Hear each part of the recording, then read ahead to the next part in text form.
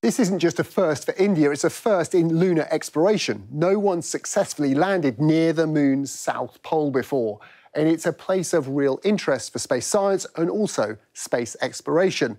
It's one of the coldest places in the solar system, where water and other important chemicals are frozen in deep, shaded craters. If we can go and land a spacecraft there, drive a rover around, take a sample, analyse it, then we can actually measure samples that could be 1 billion years old, who've just been waiting there for us to analyse and discover. And it'll tell us about how the solar system used to be, what were the conditions like when Earth formed. And if rovers can confirm abundant, accessible frozen water at the moon's pole, that's a potential resource. Water and oxygen for a future moon base. Water, too, can be used to make rocket fuel. That raises the prospect of the moon as a staging post for fueling trips back to Earth or on to Mars. And right now, the moon has never been busier. In May, Japan's iSpace crashed on landing. At the weekend, Russia's Lunar 25 failed to go into orbit and crashed too. India, of course, has just landed successfully. This Saturday, Japan's space agency is launching SLIM, its high-tech robotic moon lander.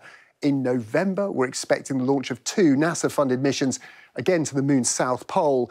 Next year, NASA is planning to send astronauts around the moon as part of its Artemis mission, and China is planning a robotic moon mission for next year also.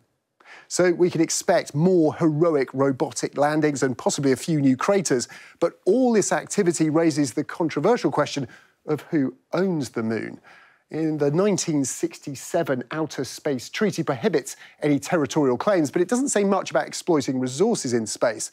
NASA has drafted the so-called Artemis Accords, a set of principles that would allow the use of lunar resources for the benefit of humanity.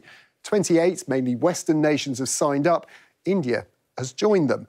But Russia and China are opposed, saying these accords only serve American interests. As in the Cold War past, it seems our moon will continue to reflect political differences here on Earth.